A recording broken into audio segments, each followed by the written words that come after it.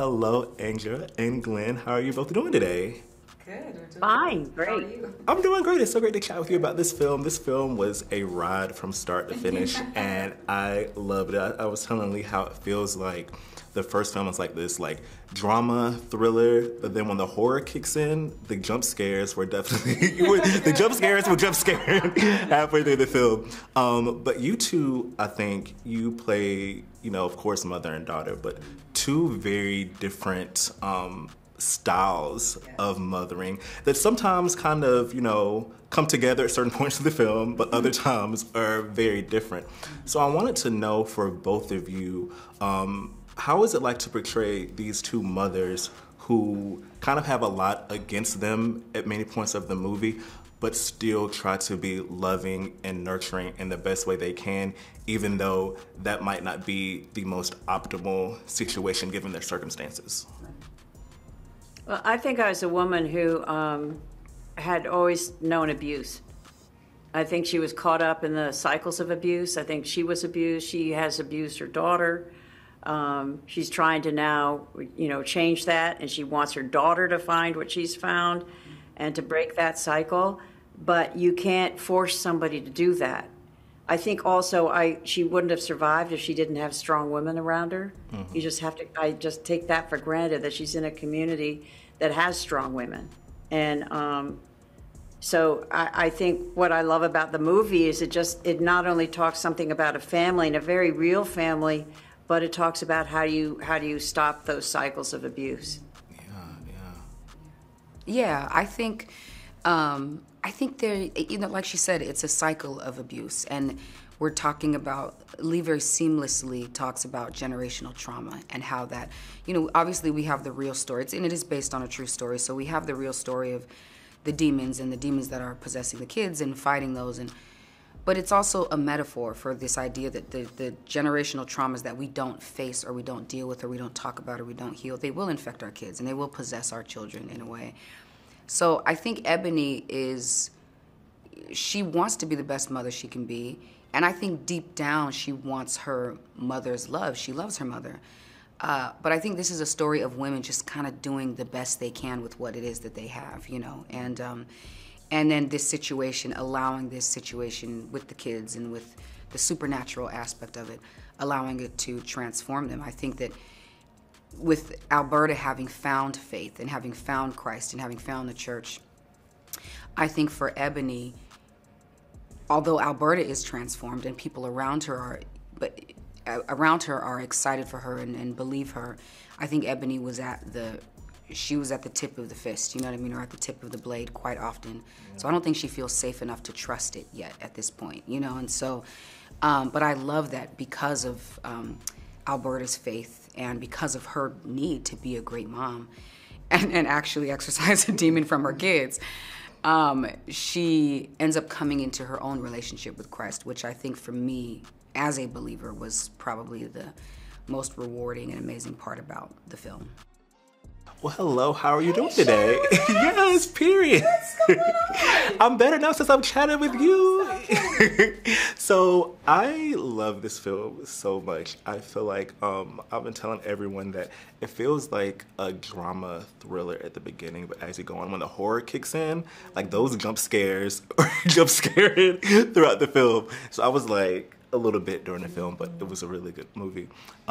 Your character is one who, the Reverend's she's looming in the shadows. She's kind of lurking throughout the top of the film.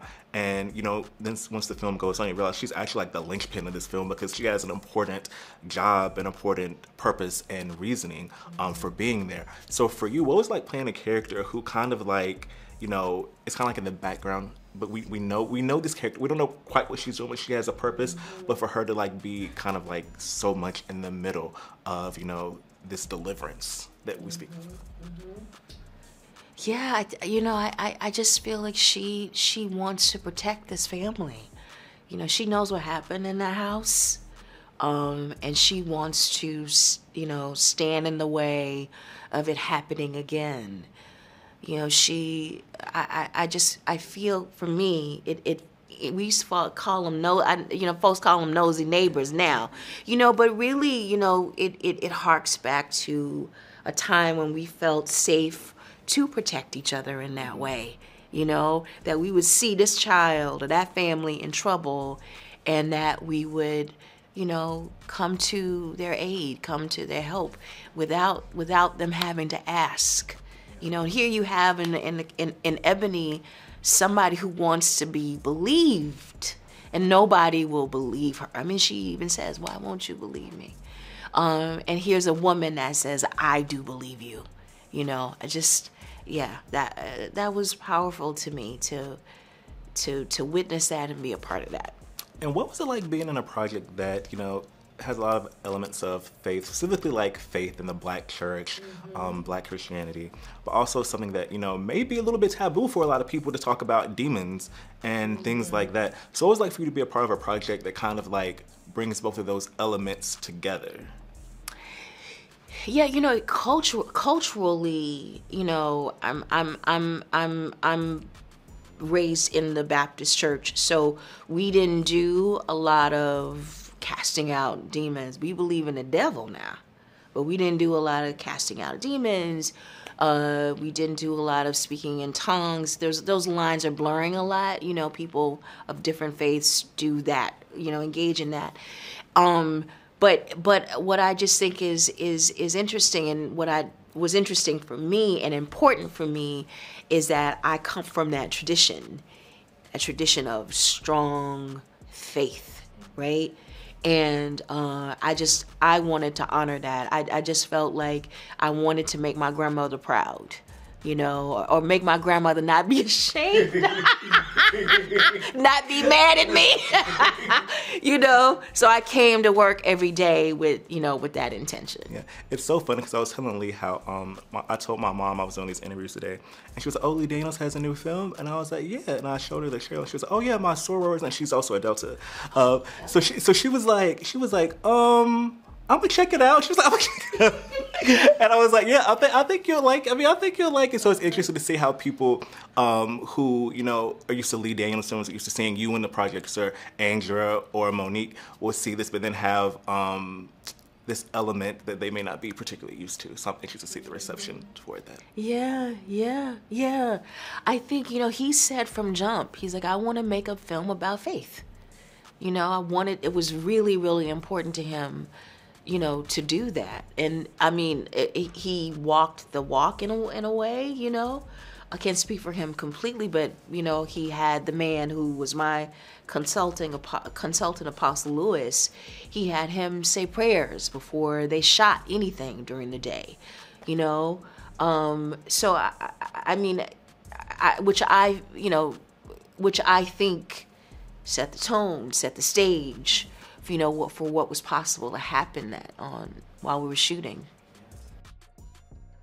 I'm so excited to chat with you about this film, and it's one that we've covered for a while because I know it's been gestating for a while, and it's been a project you've wanted to bring to the screen for a long time. And from it being like the idea to the real story to finally moving to Netflix. For you, why was this a story that you just really want to make sure got brought to the screen, and in the specific way that it's presented here as well? Mm-hmm. When it was first brought to me, it was right after Precious, and I didn't want to do it because I did want to do it, but my mother was like, no, you can't do it because of demons, and she really believes that they'll jump on you, and so she's like, you can't do it. But as years progressed, I realized that it was time.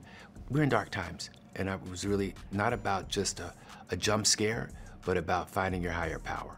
And so I personally needed to find my higher power, and for me, it was Jesus. Some people, it can be Allah or Buddha, whoever your higher power is, but it was about finding your higher power because tomorrow isn't promised. Yeah, and speaking of that, I wanted to know, what was your experience in trying to toe the line between the elements of Black faith and the Black church, which are in this movie, but also things such as exorcisms and things like that, a lot of people, like you said, it's kind of taboo within like the Black Christian or Black religious community. It's kind of like, you know, it's something that a lot of people recognize, but for some people, they're like, you know, we're not gonna touch this. Yes. So for you, how was it kind of bringing the story that kind of had elements of both? I come from Episcopalian world, so this is a new world for me, but the world is real. And I know of people, I've seen a deliverance, so I know of people that have been delivered, and I've seen demons myself, and it's terrifying. It's spooky. And, but I thought it was important. I think that, you know, that it's real, you know, and I think that Christians, fake Christians that don't think that we should be seeing a film that's a faith-based thriller with curse words and all of that, are unaware that Jesus walked with whores and with drunks and the derelicts of the world. And they're caught up in the church as opposed to the spirit. If that makes any sense at all. Yeah. Because I know, I had an aunt that saw the movies, oh, I can't, oh, this is just, I mean, you know, they got cursing and all sorts of, and I go, all right, well, you know. No, well, honestly though, I was telling my mom, I was like, you know, I'm interviewing Lee Daniels about his new movie, and he was like, oh, what new movie Lee Daniels have out there? Like, here's the trailer, and she was like, I'm gonna check it out. Because like, she was like, I'm gonna check it out. Not yet, no. When it comes, she's gonna check it. It's on her radar. But it's interesting to see how people will respond to something that, you know, may not necessarily be something that they would be drawn to initially. You know, I have never done anything for the masses. You know, I do it for myself, but I find myself surprised that the masses like it. You know, I just sort of, I don't jump to that tune, you know, of everybody else. And I have to do what my spirit tells me to do. And I also did it because I really wanted to stretch myself as a filmmaker, because I'm known for dramas, so I really wanted to do something that was different for me. And this was different, it's scary. You know, I'm not going to do it again. It was scary not only because it was a scary film, you know, but it was also scary for me to understand the pacing of a thriller. This is more like, you know, as opposed to the drama, you know, which is a different sort of energy. So that was a learning experience for me. By the end of the movie, the jump scares were definitely the jump scares were jump scaring because it starts off like, you know, it's more, it has like the first half reminds me like, you know, it is a thriller, but it's also a drama. But then once the horror kicks in halfway, I was like, enjoy it? Yeah, I did. Okay. I did. But thank you so much for chatting with me, and I can't wait for more people to see this because I need to talk about it with more people. But I hope you enjoy the rest of your day.